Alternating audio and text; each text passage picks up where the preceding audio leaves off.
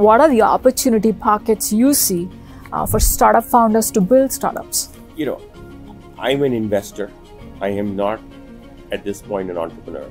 And so you're investor scientist. I don't know about scientist. You write papers like this. Very kind of you. I'm an investor marketeer at some level.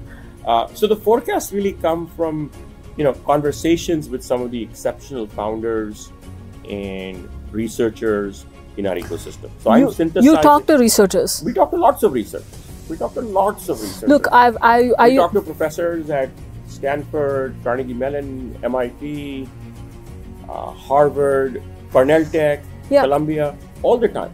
Because they are at the cutting edge of the technology. They are. Yeah. We talk to researchers at Microsoft. We talk to researchers at NVIDIA. Or we talk to some of the entrepreneurs that are kicking the tires on the models. So our knowledge is a synthesis of what we are seeing. And obviously we make judgment calls. When you synthesize, inherent in that synthesis is judgment. Yeah. But let me take a step back. To answer your question, the way I think about this is we are still early in the AI era. Okay. The last couple of years have been about LLMs, and LLMs have scaled dramatically. So much investment going in it. There's been a lot of investment and a lot of success. Yes. When you look at what ChatGPT or Claude can do today versus what similar products would do 3 years ago, it's night and day. Yeah. At the same time, it's not clear that the future is a linear extension of the past. Mm-hmm. These models will not scale in the same way. Mm-hmm. And there are multiple reasons for that, whether it's cost of compute or access to data or others. And so we will see new model architectures. Mm-hmm.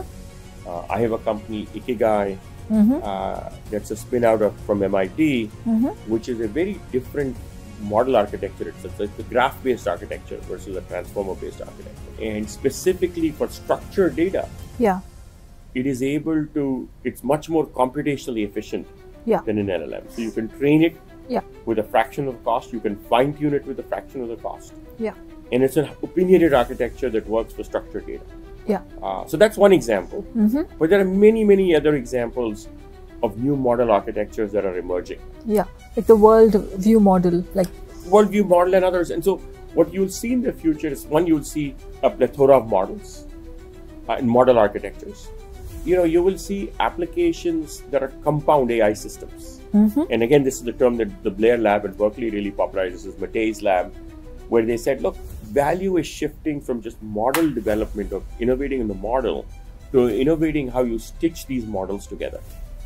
Because you combine models with reasoning, with data pipelines to build what are called compound systems. The buzzword these days is agentic systems. Agentic systems, correct. And these compound AI systems will allow you to do things that an individual model could never do.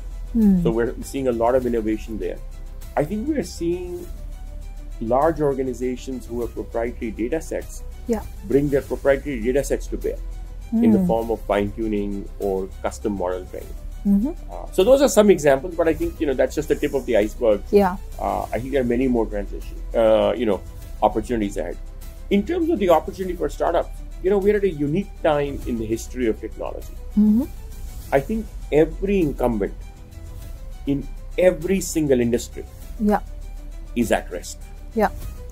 I would not want to be a company with $1 billion in software revenue sitting around right now. Be complacent. I think all of those companies are at risk. But it's not just software companies. I think all companies are at risk. So think about... Who are not AI first. They're at risk. But by definition, most companies are not AI first. And so all of those companies are going to have to figure out, how do I still use the advantages that I have, but make the transition into an AI native world over the next 5-7 years. So can you say that AI first transformation, like digital transformation used to be, is going to be an industry in itself?